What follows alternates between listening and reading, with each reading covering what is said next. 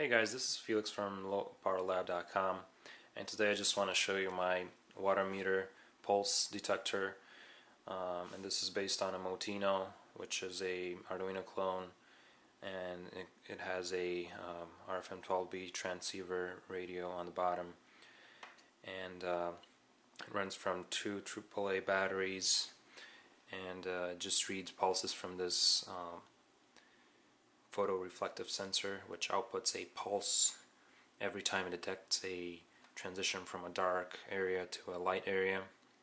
And I'm using this on my water meter, which looks something like this, and it has this triangle with 3 tips which spins 15 times for every gallon that's consumed. So since there's 3 tips, I can detect each tip transition, so that would give me 45 potential pulses per gallon, which means a resolution of 0.22 gallons, which is really nice. So as the triangle spins, I have to position the sensor and fix it on the meter dial just right, and it's not very hard, so it has to sit just right to pick up just the tip of this triangle as it spins. So for demonstration purposes, I'm just going to do this manually. I'm just going to simulate some pulses, transitioning this from a dark spot to a light spot. So right now I have this dummy receiver, which is only paired with this sensor right now, and it's running on my COM 102 port here in a PuTTY instance. So right now it's just listening. There's no data coming in because it's turned off. So what I'll do is I'll turn it on, and you'll start seeing data coming in here. And to start with, it'll just transmit whatever gallon counter it has in EEPROM. And right now there's no gallon per minute, it's just at 0 because there's no pulses. But if I take this sensor and just transition it from dark to light, you'll see that it starts to report a gallon per minute reading, and the gallon counter will go up.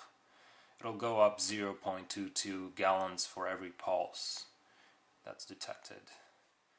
And if I stop the pulsing, it'll just go back to 0 gallons per minute. So what I did was I mounted the pulse sensor on the water meter, and it's ready to read the water usage. So right now there's no water usage in the house, so you can see the gallon per minute is reading 0. And so here's the receiver, and it's just a standalone receiver at this point. So what I'm going to do is I'm going to turn water on, and you're going to see a constant or approximately constant gallon per minute reading, and the gallon counter will just start to increase.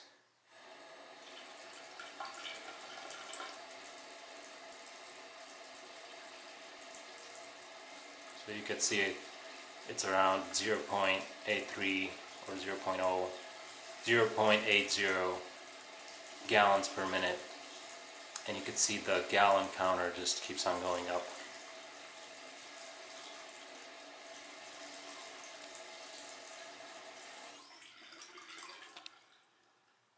So you can also see that there's a gallon last minute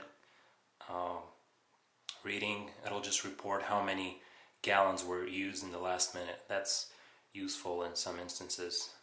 So right now the gallon per minute reading goes back to 0 because there's no water usage.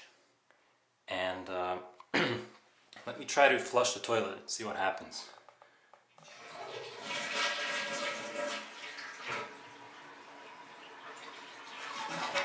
So right now the tank is going to be refilled for a while, and you can see how the gallon per minute reading is at 2.2. So last minute 1.13 gallons were used at this point, and this tank is still being refilled, at about 2.0 gallons per minute, and it just stopped. So you'll see it goes right back to 0. Yep, there it is.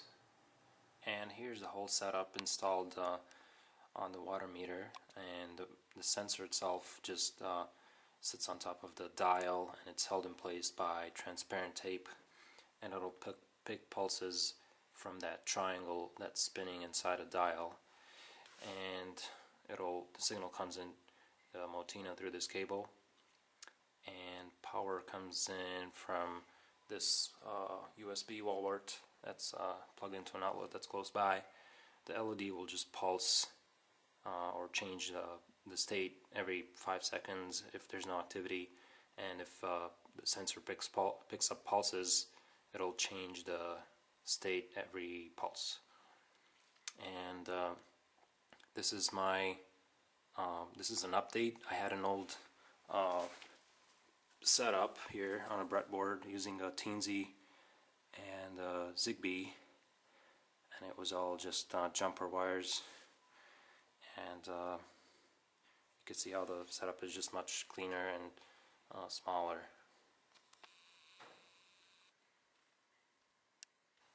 And finally, here's the water usage being logged in real time in EMONCMS. So the data comes through a central node that's attached to my Raspberry Pi, and that is running EMONCMS, and is just logging all the incoming data from this sensor and other sensors into a MySQL database, and EMONCMS is just graphing it. So let me turn on the water again, and you'll see it's just going to spike.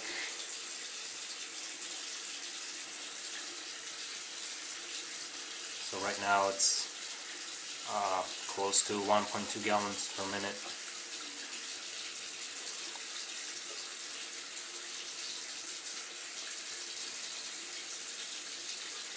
And if I turn it off,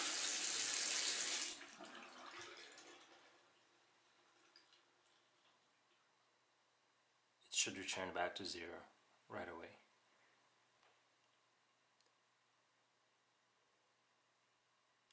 There it is.